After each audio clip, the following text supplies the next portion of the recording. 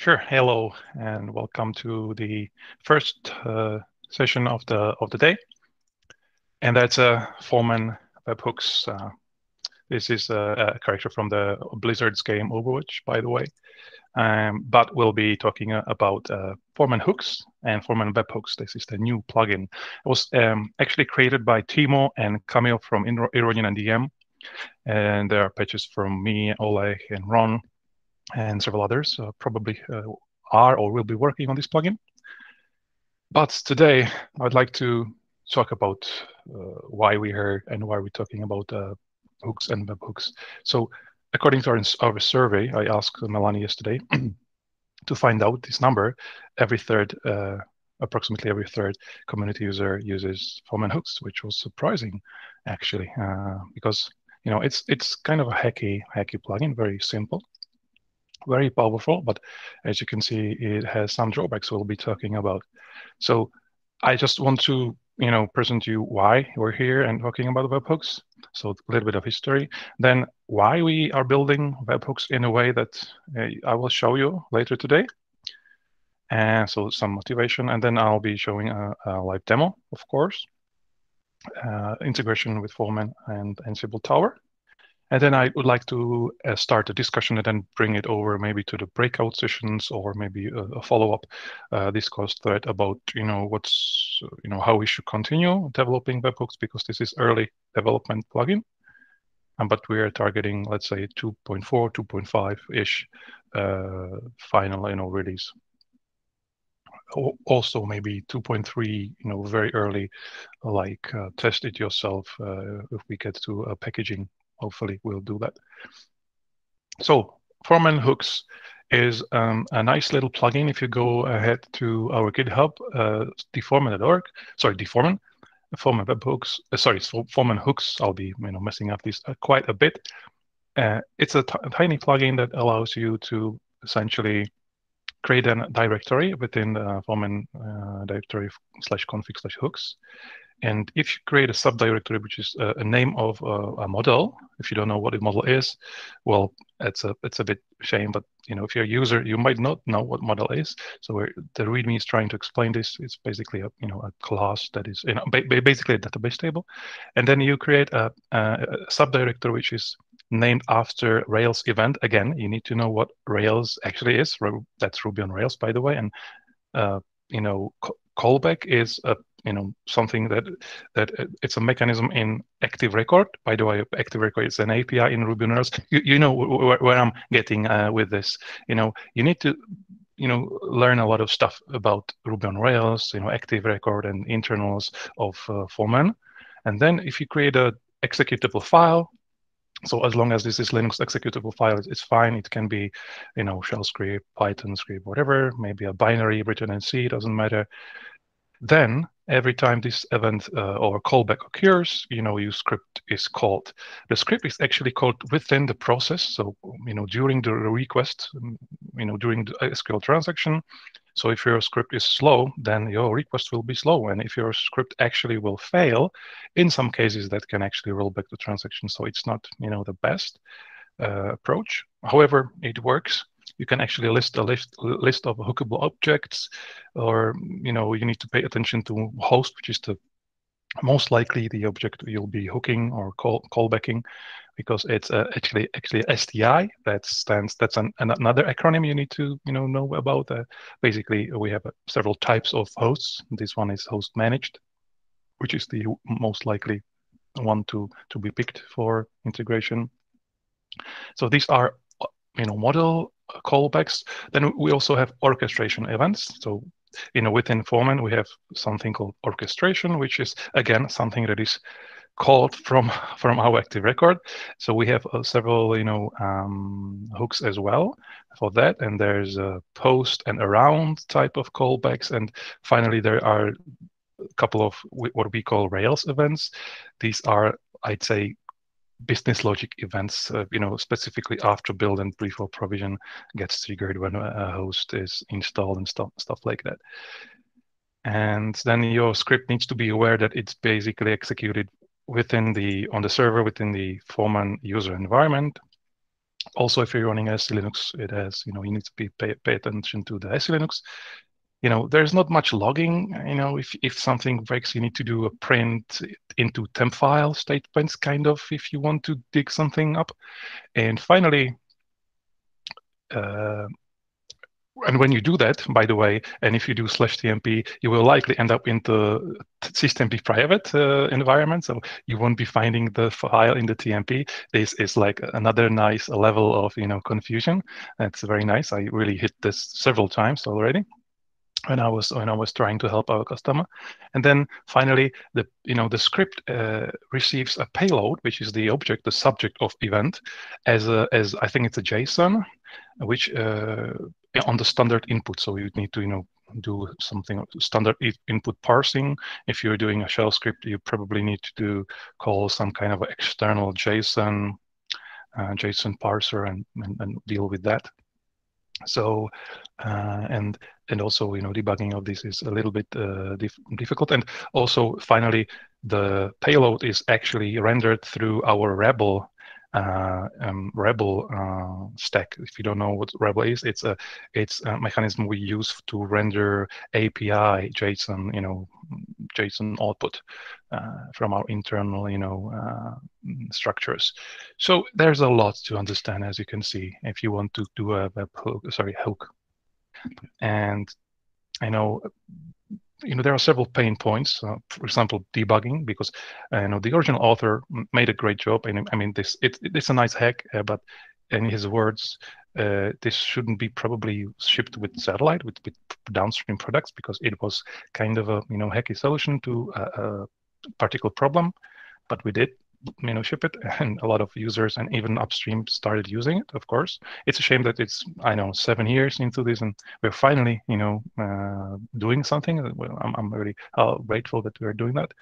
And so there's no user interface, by the way. It's just hacking. You need to dig in and write some temp files and stuff and get things moving.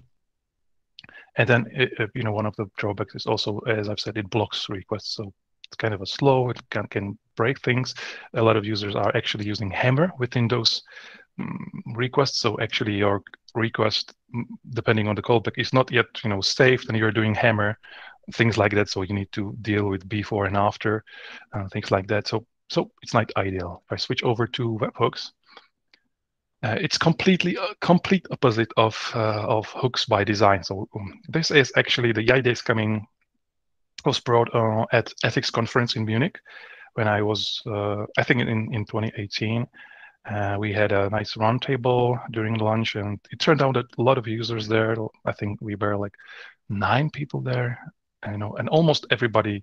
When I asked, how many of you are using hooks, right, said that that we are using that, and I heard some opinions that we are having like 30 hooks, and we're heavily dependent on that. I was quite surprised, and we kind of discussed, with Timo from DM, that we would love to see cleaner implementation, and we started, this idea of, doing some clean event system in Foreman core, and allowing plugins to subscribe those. Because at the time I was thinking like maybe we should be sending those into Redis, and Timo was more about like maybe we should do a webhooks kind. I like this approach, like what GitHub does.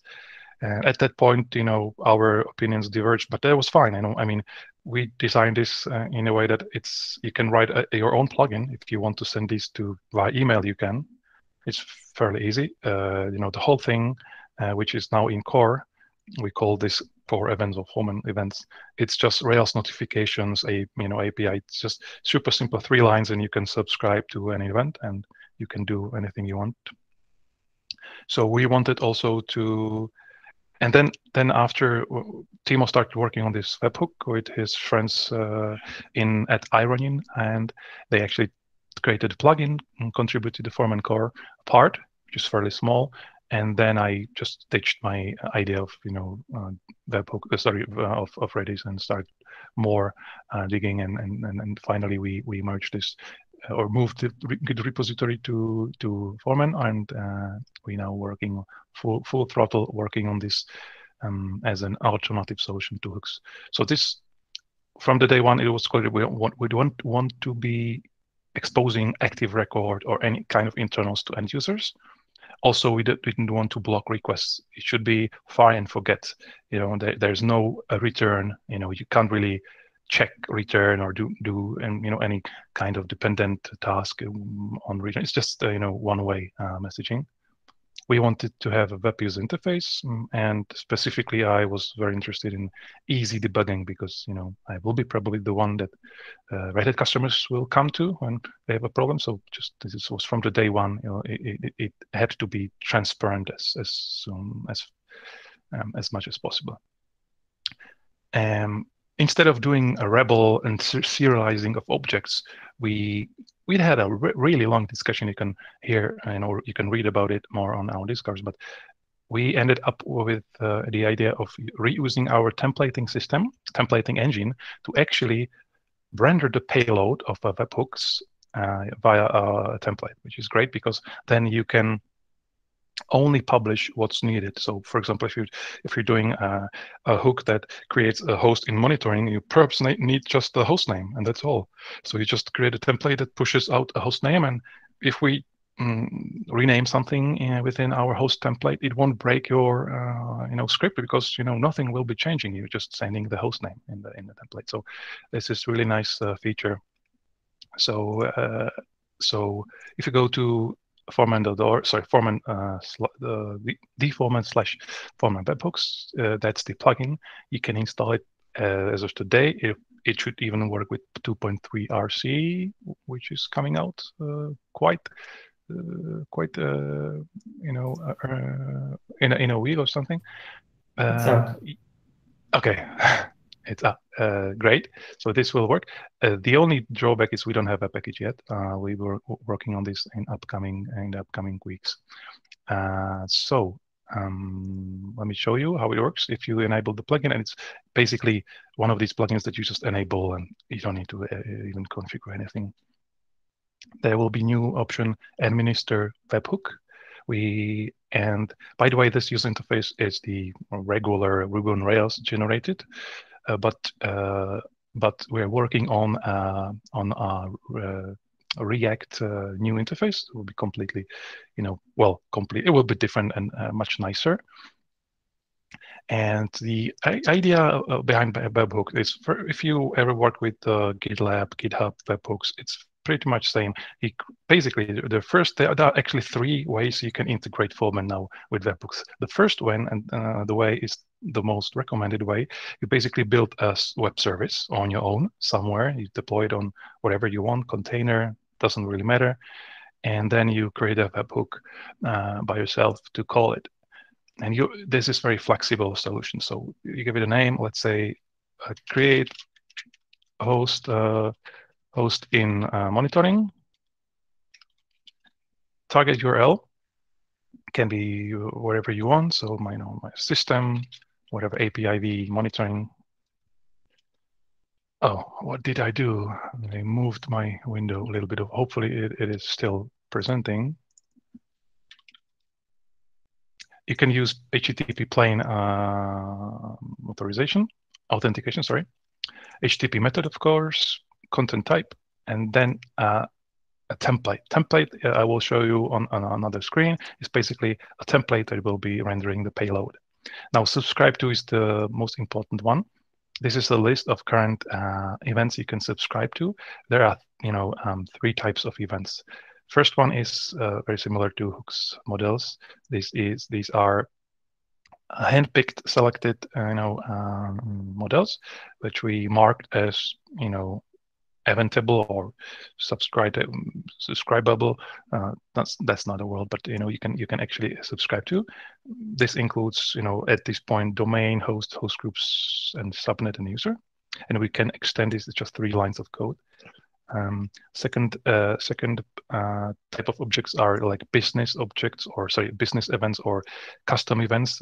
Basically, when in a code we create some point that triggers the event. This is, for example, build, enter, then exited, or I think we have status change, the host status change, something like subscription is expired or something like that. And the third event, it's not listed here, are events which are generated by Dynflow and active jobs. So this will be very useful for Catel. We are still working on that, but we have PRs up at the moment by Adam and me. And this will appear, things like content view has been published and things like that. So let's say host created, and you can enable or disable, and then you can verify SSL certificate. And here, similarly to our CRs, you can create one or more concatenated server certificates. This is a preliminary user interface. Here, in the final version, we should have multiple entries, but for now, you can also arbitrary HTTP headers can be also added.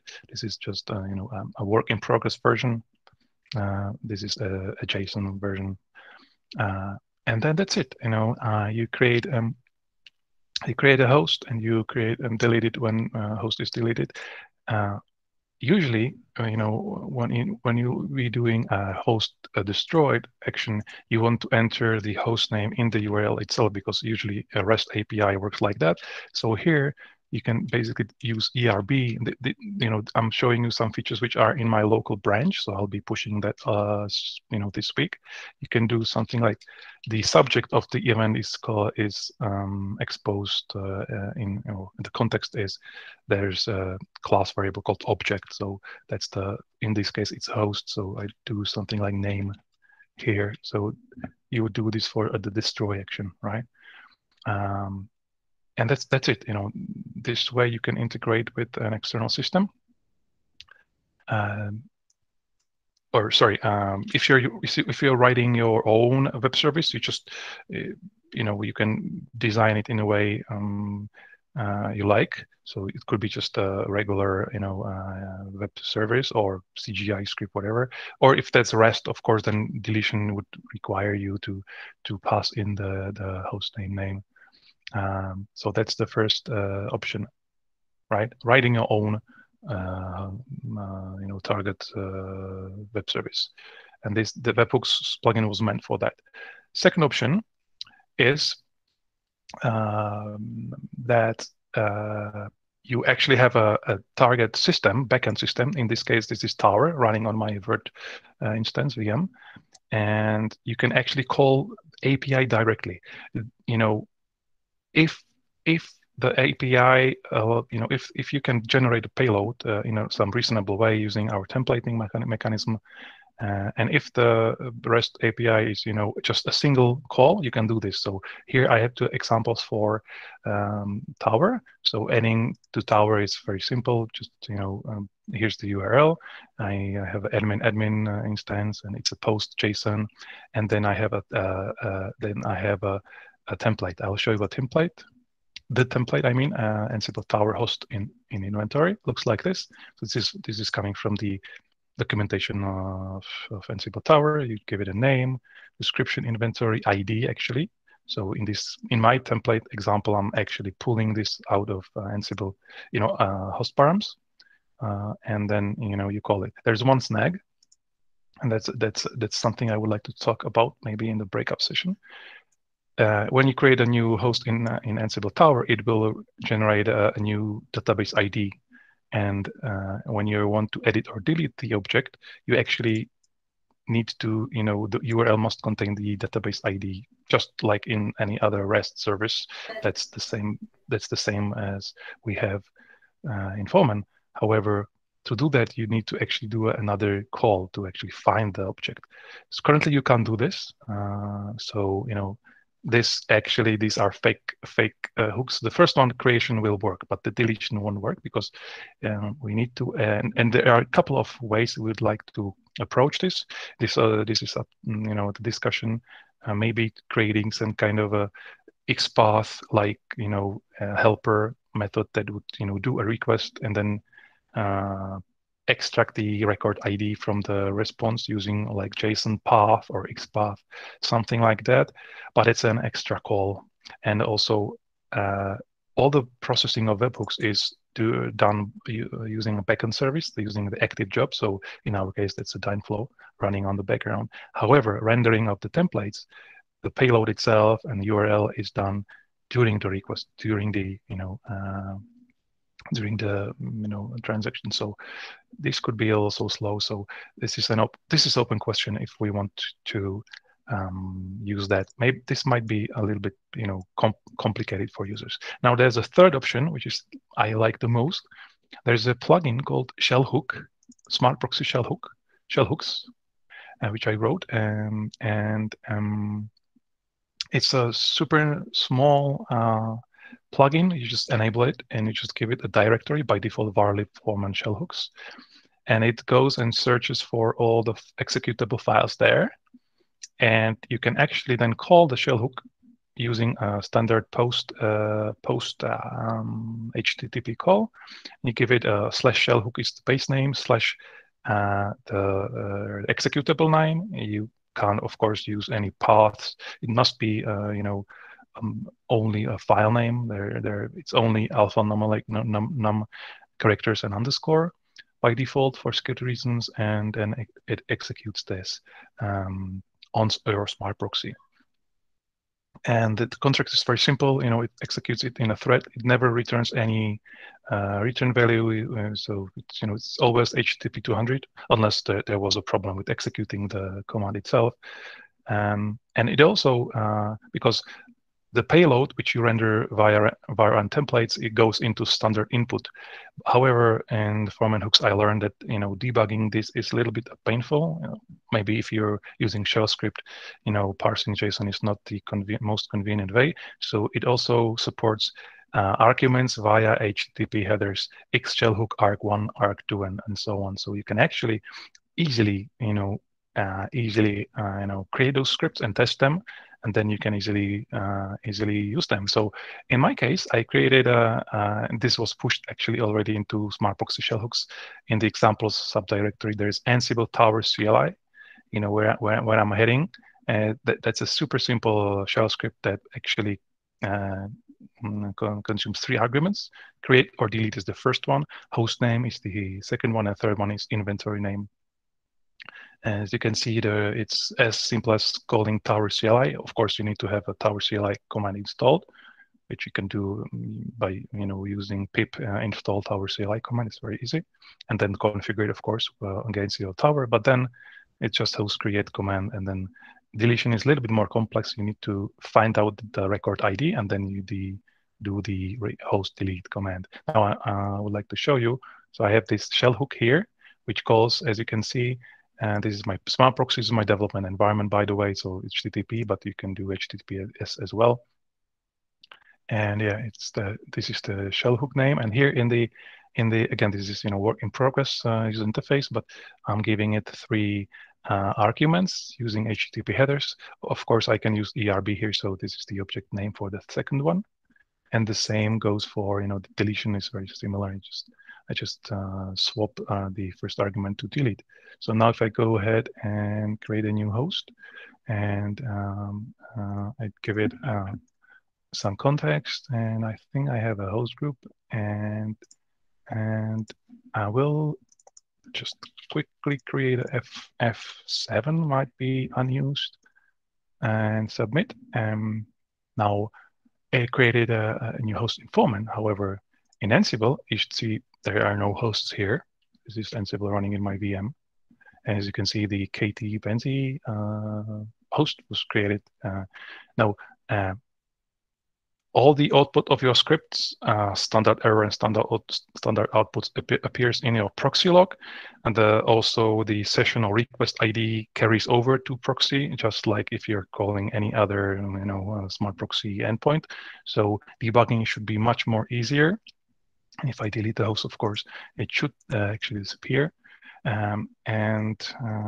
This is, our, response to those who would like to start, using to those who have many hooks, Foreman hooks, shell scripts, because these are shell, executables, and would like to migrate to webhooks in the future. So it should be pretty easy. All your scripts should work as long as you either give them the right payload or you use this argument.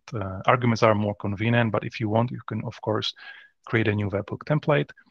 And I'm using for my shell hook, I've created an empty payload which renders nothing, because payload is actually not used by the script, because again in shell you don't want to be parsing shell script, parsing JSON. That's a little bit inconvenient, so it's actually not used. But if you want, you can easily create a new webhook template, and let's say and give it some content and then parse it in Python or whatever. So again, 3 options for webhooks. First, and this is the most recommended one, you write your own web service and you just call it. You render payload as you want. I recommend to minimize amount of information you give. You should not pass the whole object, because the moment we change something in there, you need to probably change your script. Send as minimal information as you can. For example, just the host name itself, and maybe subnet and stuff like that, domain. And second option is to actually integrate with the backend system directly, as long as the URL. You can construct the URL from Foreman database objects, things like host names, subnets names, domain names. You can use that as well, so you don't need to actually do any kind of man-in-the-middle service. And third option, if you don't like any of the previous 2, or you want to migrate from your web previous Foreman hooks, and you have many scripts, you can actually use this shell hook plugin, which we don't ship yet. You need to download it. It's very, very small, as you can imagine, and you can use that as well. That's pretty much all I have. So I'll go over the chat, and please interrupt me if you want to raise any question or bring up any topic. We can move on to the breakout session then, and talk about this there. I'll go bottom to top. It has a good point that there's a JQ command, which is pretty good to parse JSON scripts. Yes, of course. We do have a few examples in the Foreman hook, of course. So if you prefer, if you want to feed more data than 1, 2, 3 arguments, of course, these arguments are not good for like structured. If you need really to integrate something more difficult, then JSON could be a good way. JQ can be an answer. We also have some users using RubyGem JSON. I think some of them are using Ruby scripting, so that's also an option. Okay, thank you very much, Aldo. We have also 3 questions in the Q&A application, so let's take a look at them. We still have 10 minutes before we would need to move to the breakout session or room. So let's start with the first question with 2 votes. Could you also trigger a Foreman removed execution even from webhooks? Can you repeat that? Could you? Yeah, sorry. Could you also trigger removed execution event from webhooks? Interesting. So first off, I could turn this other way around. Can you hook to an event when SSH execution is scheduled? That would be a nice feature to have, of course. And no, you can't really trigger SSH execution.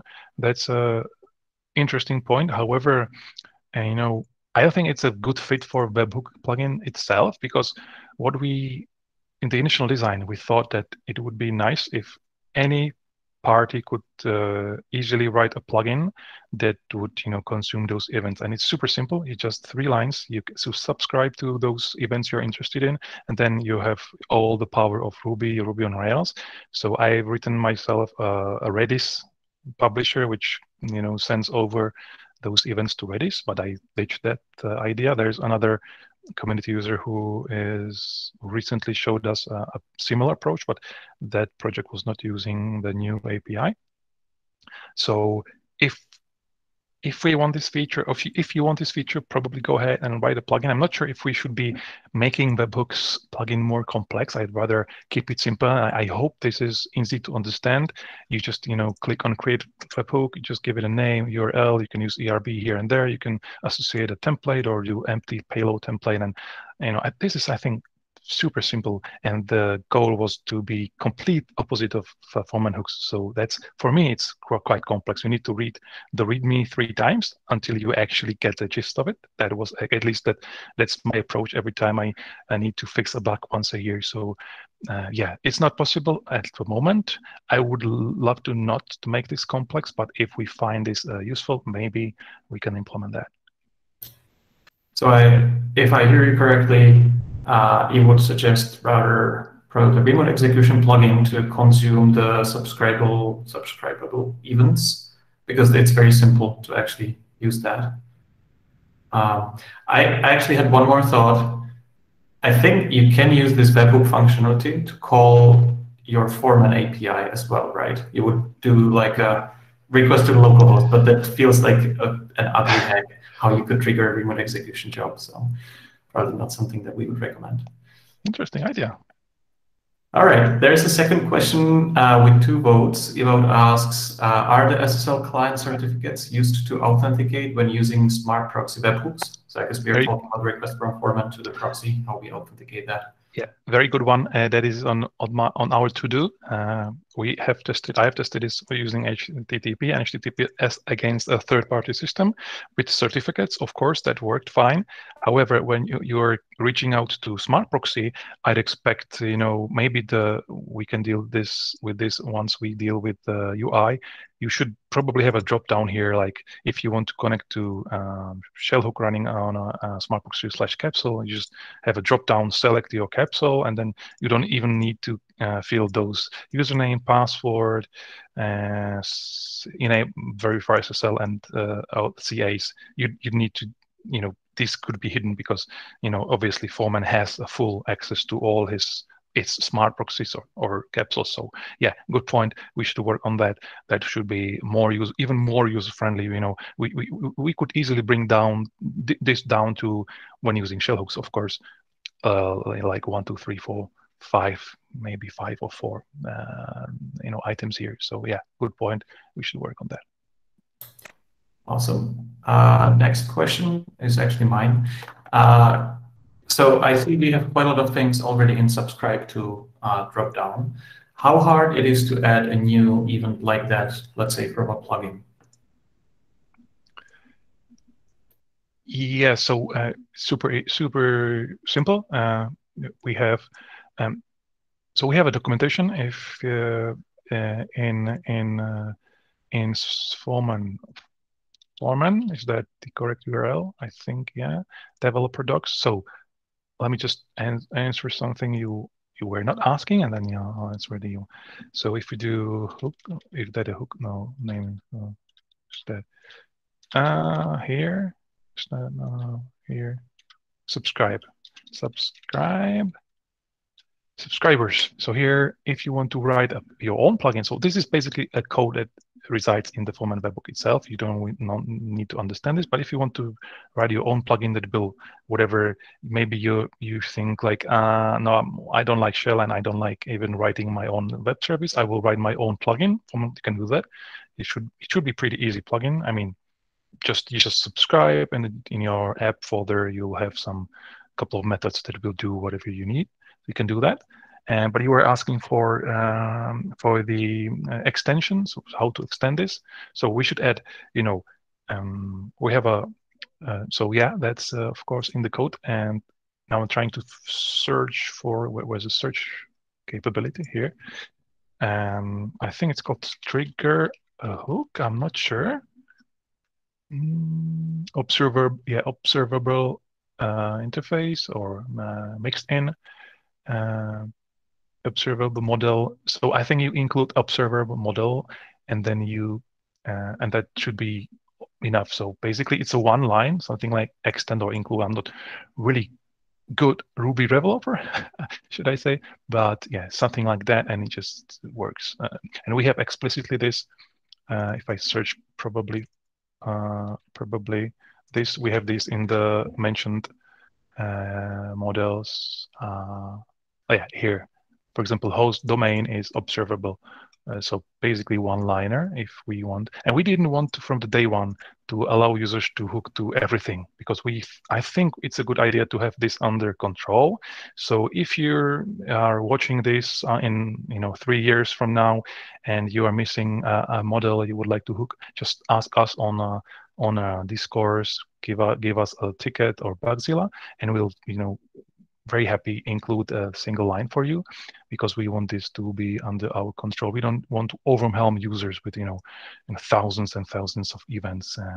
That was the idea. Okay, cool. Thank you. And we have two more questions from Brian. So the first one is, are there other security items planned, I guess, for the authentication to the target system? Today I see user and password, but he asks about some API tokens. Is there any plan for more of this? Absolutely. So I did a tiny little research. I included I've selected 3 backend systems. There was a monitoring solution and tower and something else. I don't remember exactly. There's a thread on Discord, but I found that the HTTP plane plus arbitrary headers should be enough for all the 3 actually. So for example, in Tower you can use admin and user using the credentials, using normal credentials, login name, and then you can generate a token. And I think you passed in with, I think it's HTTP header. I'm not sure, or you can even use it as a password. I'm not really sure about that one, but I'm pretty sure it covers that and what we have today. And of course, yeah, it's a good point that we should be working on that. We should be, tracking this, and there will be additional work if we find that something is not possible. However, again, webhooks was primarily designed because you can only do a single request. So the moment you start thinking about maybe I need 3 requests, or even if you need 2 requests, we might or might not, I don't know, it's not decided yet, to implement some kind of a special helper that would allow you at the rendering point, at the rendering stage, to do an extra call. But I think that's all we can do. So then build your own web service. And then, of course, if you're building your own web service, you can do C8 certificate or token or whatever you can build the service for webhooks itself. But yeah, good question. We should cover a majority, and if not, then we'll be adding a new field perhaps. But arbitrary HTTP header should be enough. Okay, and the last question, we have last 5 minutes before the next session, so just a short answer, please. But the question is, how security hardened is the smart proxy script hook? So are there any hardening mechanisms on the smart proxy shell plugin? Yeah, first of all, this shouldn't be this enabled by default. Of course, it is kind of a remote execution by default. However, of course, I've written a README, pretty sure, but gives you some things you should avoid. Definitely, don't do eval in shell. Things like, okay, I will write my script in a template, render it, and then I will execute it on my capsule or smartbox. That's a terrible idea. Don't do that. So you should, pass minimal arguments possible using the arguments or using the standard input. Of course, there will be a Linux policy for this, for sure. So it will only allow you to execute scripts which are properly tagged here. You have, of course, Unix permissions as well. You have a Unix user and group, so you can only execute these. Yeah, so the plans are, of course, similar security as Foreman hooks, by the way, is you're executing shells on your Foreman or satellite server itself, which is even more dangerous. Here you can actually I think if you will be using shell hooks, and I wouldn't be against that. I love the fact that you can easily write a short script. Then you can actually dedicate a smart proxy only with the single feature shell hooks running inside a VM, or inside a container or 2 VMs, whatever, and within Linux, environment. So you can do a lot to make it more secure. But sure, everything falls if you do a mistake. And yeah, I've done my best to to avoid any problems. And please do read the code base here. It's very short. If you find problems, it's still not released or not part of any release. So get back to me and we can fix this.